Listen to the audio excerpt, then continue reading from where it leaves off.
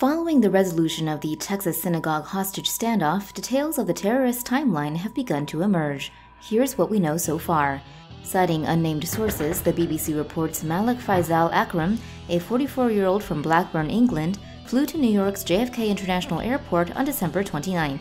Akram made his way to Dallas, where he bought a handgun and stayed at least 2 homeless shelters, according to the Dallas Morning News. At around 11 a.m. on Saturday, January 15th, he entered the Congregation Beth Israel Synagogue in the suburb of Colleyville.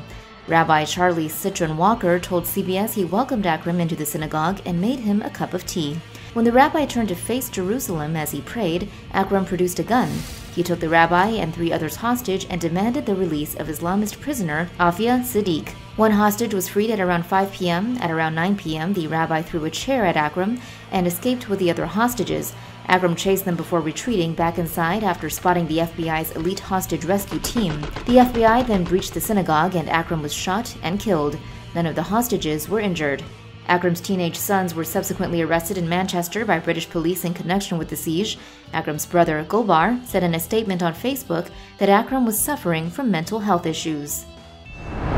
For more news animations and explainers, hit the subscribe and bell button to join the TomoNews family. Thanks for watching.